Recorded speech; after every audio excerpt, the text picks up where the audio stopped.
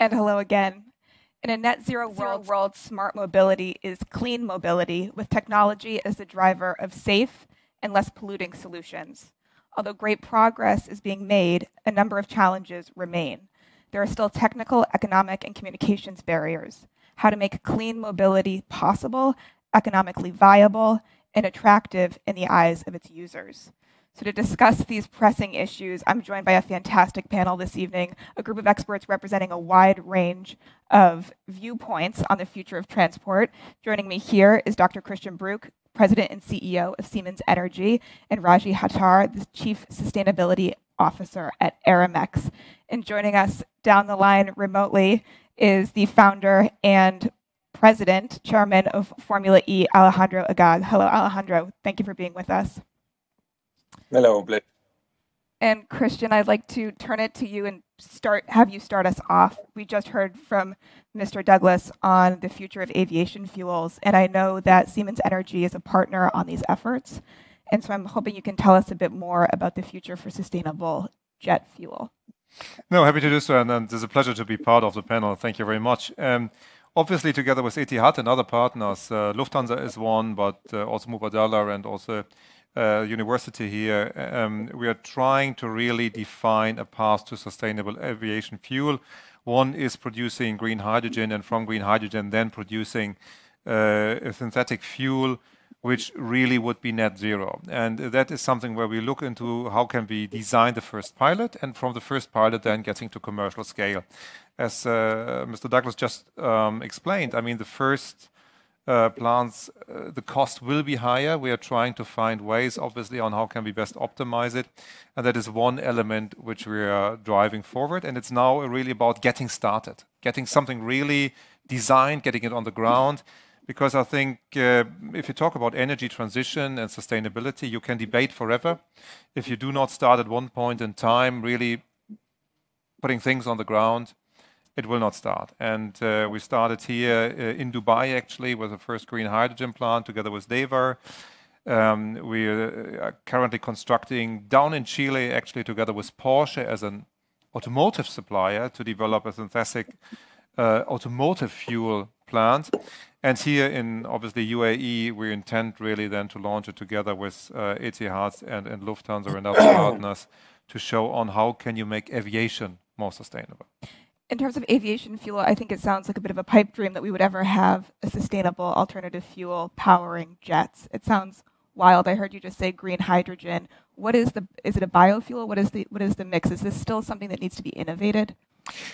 Well, I think, first of all, you start off renewable energy. So the question is, how can you turn renewable energy in a molecule which you can use, for example, in a turbine or in an engine or whatever? And in this case, in aviation fuel, obviously, in a jet engine. So you start off renewable energy, you convert it via electrolyzers into a green hydrogen molecule, and then you still need to make, together with CO2, which you can, for example, capture from the air, capture from an off-gas stream, you create a hydrocarbon fuel which in the balance is net zero because you recycle the CO2 in this fuel and you're continuously injecting the green hydrogen. So we're talking about a net zero fuel. Absolutely, that is the idea. And as was laid out before in the interview, with this having the ability to use existing aircraft designs or slightly modified aircraft designs. I believe strongly you will have in all types of transportation a variety of solutions. All electric, synthetic fuel, pure hydrogen, and you need this optionality because you have different problems to resolve. Thank you. That's really interesting. And so from the world of aviation over to motorsports, I want to ask you, Alejandro, just what you have learned at this intersection of the energy transition and the electrification of motorsport. I'm sure you've faced plenty of challenges, but what are some of the lessons learned and where are you still innovating? Well, hello and thanks for having me. And yeah, when we started the electric motorsport, let's say, path 10 years ago, people thought we were crazy. We were coming from Formula One and from other motorsports. We decided to create an electric car championship, and mainly we got two results out of it. Of course, the first one is awareness. So when by having a race that it's electric, people see electric cars going around cities around the world, going fast, and they get closer, one step closer to maybe buying an electric car. The other one, of course, is technology. You can develop technology in racing, and this has been happening for a long time in traditional racing, Formula One, IndyCar, and then that technology can be used on the road cars and make better the road cars. But what we've learned is, of course, that the path is a slow one. The transition is not gonna happen overnight. I agree with my previous speaker that there is going to be the need for a mix of solutions. We are pushing batteries for now because it's the only thing that works for a race. But we are looking very closely at hydrogen fuel cells, for example, to power race cars. At the moment, safety has been a big concern when using hydrogen, which is which can if the car crashes can create all sorts of problems. But definitely the mix will be necessary and the combination will be necessary. And synthetic fuels, it's a very interesting one where they're carbon neutral, but in a way, it's a little bit like cheating, but it may be a necessary cheating. All right. We'll move on from cheating, but I want to ask you a follow-up question on batteries. So batteries have been the standard bearer so far, but they do have end-of-life issues and what happens to them after they've been used. Can you talk a little bit about if Formula E has made any efforts on this front, and what are some of the sort of unsolved mysteries of this issue still? So every one of the technologies we're talking about has pros and cons, and hydrogen has pros and cons. Is not very efficient and is very difficult to store. Definitely, batteries are a major challenge of electric cars. For Formula E, it's not a big problem because we use the batteries at the real top of their capacity. So as soon as they lose 5% of their performance, we can use them for something else, but not for racing, because for racing, you need them at really top. So our batteries have a second life and a third life. But then, of course, there is the question of recycling the batteries. And recycling batteries, you use energy for that. So it's not a perfect solution. New chemistries are coming through all the time, and improvements on capacity of batteries are coming on all the time. Just to give you an example, when we started Formula E, we were using 2 cars per driver, because the battery couldn't have the energy to finish the race. So when the battery of the first car was over, there would be a pit stop, and they would jump on the second car and finish the race. After 3 years, we managed to do the race only with 1 car. So that shows how much batteries are progressing. But, definitely it's a weak point of electric cars, but nobody's perfect. That's so interesting. Okay, so from 2 cars to 1, that is a quantum leap and an improvement. Mr. Hattar, over to you. Just to talk logistics, you took up your post as a sustainability officer about 13 years ago, and since then we've seen an e-commerce boom in the region. Increasingly, consumers expect faster and faster shipping and are just ordering just more and more online. So how do you balance Aramex's net zero targets, which are very ambitious, with our insatiable consumer appetite? Well, actually, you just mentioned that the consumer appetite is driving the whole thing now, and people want to order something and receive it in 15 minutes. And if you are late 5 minutes, there's a big problem. What we are doing, first of all, we are a very light asset-based company, so we don't own our assets; we lease them. So on the fleet side, where we control, that's easier. Since 2008, we started looking at Euro 4, Euro 5 standard vehicles. It's part of our procurement policy, so nobody is allowed to go and lease any vehicle that's not Euro 4, Euro 5 standard, which cuts our fuel usage by 25%. Again, it cuts your emissions by 25%. We started toying with hybrid vehicles also at that time, but unfortunately, hybrid did not go commercial. 2016, we started testing electric vehicles. And currently, we have a fleet of 10 vehicles in Jordan, and we had plans to move Dubai and Saudi last year and this year. Unfortunately, with the semiconductors issue now, suppliers are not able to deliver, and also the issue of heat in this part of the world. And that's scope 1 and 2 of our emissions. Now, scope 3 is owned by our subcontractors, so we do not have a huge input there. But we started working with airlines. We already signed an agreement with one of the airlines to use sustainable aviation fuel as of January 1st. Now we are in talks with other airlines. One of them is Etihad, to start utilizing these types of fuels. Now we know for a fact that electrification is not the future. hydrogen is going to be the future because of too many things. One of them is what you mentioned, recycling batteries and the hazard that is happening over there.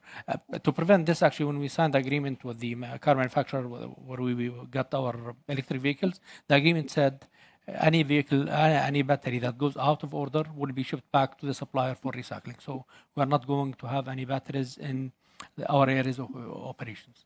So that's how we are looking at it. So EVs to start, #1 priority, but hydrogen is your future. Yes. That transitions me perfectly over to you, Christian, because I did really want to ask you about hydrogen. You mentioned green hydrogen before, but where are we at on the timeline, and what can we expect from hydrogen, really? Yeah, first of all, I think, for me, hydrogen is one part to the solution. It's not the silver bullet which solves all the problems. And I think this is how we have to look on it. First of all, if I see where we are today in terms of technologies to produce, for example, green hydrogen, I think we're on the stage where we are one company who can put out systems which produce green hydrogen from renewable energy. The costs are too high still. Very clearly. So it's about now getting the supply chain in place, automating the processes and getting costs down. And the systems are still too small, and renewable power obviously has to be very, very cheap to get to competitive hydrogen prices. But I think if you talk about this hydrogen transition, we have always to keep in mind that we will have different markets which at a different point in time have a commercial case. And transport, or heavy transport particular, is one which will be relatively fast coming because there is a specific value to have a sustainable fuel. There is certain hard to abate industries like steel or chemicals which then probably will follow. And the power sector is probably, in terms of the cost which it can afford in terms of green hydrogen, the last one to follow. So you could construct today already a case where you could be very close to commercial application. You see these countries which have a CO2 pricing scheme of $100 per ton, where you see it can already work. But obviously we all need to work on the systems itself in terms of durability, operability, cost down, and so forth. So I expect we obviously have a couple of years ahead. I always claim that I believe we will have a commercial market towards the end of the decade. That's my expectation. And there is still obviously now steps to be taken to really make sure that the market is growing and the supply chain can be built up. Mm-hmm. I want to switch gears again. This is a disparate panel, to be sure, but thank you for weighing in on hydrogen. Alejandro, I want to ask you about just navigating regulations, prototyping, and public relations, and accomplishing really a lot in the past decade. But when you think about creating disruption you've created disruption in motorsport, but thinking about creating disruption just in the wider transportation sector, what advice do you have for others elsewhere in this industry for effectively shaking up the status quo and bringing others along with you for the ride? I don't know if I have any specific advice. We have been in a world that traditionally was very anti-electric. If you look at motor racing, and we feel it. And me myself, I come from. I used to run a GP2, which is a Formula 2 team, which it doesn't get more noisy than that. It doesn't get more fuel smell. It doesn't get more combustion than that. And I, of course, love that kind of racing. And we came in with electric racing cars, and a lot of the people racing in traditional combustion cars saw us a bit of as a threat. Clearly, combustion in the world of racing is trying to survive. And the case of e-fuels or synthetic fuels is a very interesting one. And like I say, there may be a valid solution if we sort out the price problem, and we were talking about aviation before, and the volume problem. But in a way, they're a way for these old racers to resist with their combustion. No? And why I say it's cheating, I smoke cigars. I love to smoke cigars. So when people say you're smoking a cigar, but you're emitting CO2, I say no, because I have captured the CO2 from the atmosphere. The leaves of the plant of tobacco has captured the CO2 that I'm releasing now. That's a little bit the same theory of e-fuels and synthetic fuels. You capture and then you emit back, which is carbon neutral. Yeah, but again, it doesn't feel as good as having solar energy and using it on an electric car. There is resistance back there, but slowly, basically, what we need to go is all on the same direction, and get to this mix of solutions that will be the final answer. That gave us a laugh in the studio. Thank you, Alejandro. Raji, I want to ask you about last mile delivery. Yeah. Just, I think everyone understands is a critical component to seeing the package delivered to your door, and probably the area most ripe for really kind of interesting innovation. Where do you see drones happening in Aramex's future? Well, as a company, we usually tend to look at future technologies and test the minute they come out. We had some experience 2-3 years back, but still, it's drones is not easy to implement. It requires regulations. It requires the technology to be available in the countries where we are operating in. But definitely, the minute drones are available, Aramex is going to be there because they save a lot of time, less fuel consumption, especially. And for our electric vehicles currently in Jordan, we have a solar farm that charges the vehicle, so it's a zero emissions operation. In Dubai already we have 2 solar farms. We are just waiting for the electric vehicles to come. So we try to look at new technologies and implement the minute the technology is available and it makes sense for us. Right. You manage a solar and a wind portfolio. Can you talk a little bit more? I think that would be surprising to some people about the role that plays in Aramex's operations, just briefly. Well, our strategy says wherever technology is available, regulations allow, we go renewable energy immediately. And that's something that we are working on. We have Jordan now, we have UAE, we are looking at Saudi now, we are looking at Egypt, we are looking at our offices. We have 2 offices, one in UK and one in Netherlands also. We are looking at South Africa, we are looking at India. So wherever the regulation allows and technology is available, we move immediately there. Our plan is, as I said, Jordan, I cover around 92% of my consumption from solar farms. So Dubai, each solar farm would cover around 60% of the warehouse consumption, which is the warehouse is around 40,000 square meters. So the strategy is there: electric vehicles or low emission vehicles and renewable energy immediately. Plus that, we look at other innovations. You don't need to go with electric truck right now. What we are testing now in Dubai is a Euro 6 truck, which will cut also emissions by 20-25%, using Euro 6 fuel that is extracted from cooking oil. So that's another area we look at. Our time is brief, and so I want to close out by having us all sort of be forward-looking and think about 2050, which is the date that we've all set as when we magically save planet Earth. And so, Christian, I want to ask you, thinking about looking ahead to 2050, what are some of the most ambitious targets in your mind that still need to be solved and still keep you up at night? I think our biggest problem is that we talk so much about 2050 and not about 2025. Because if we do not get it done in this decade, we have a much bigger problem than we believe. So this is why I would say focus really on getting things done and start now, today, to get emissions down. Otherwise, you fool yourself. Ravi, quickly over to you. Raji, sorry. Same here. 2050 is too long from now. And we don't want another COP26 and reducing usage of fossil fuels. We want cutting fossil fuels as much as we can and move into renewables. Alejandro, over to you. What do you think?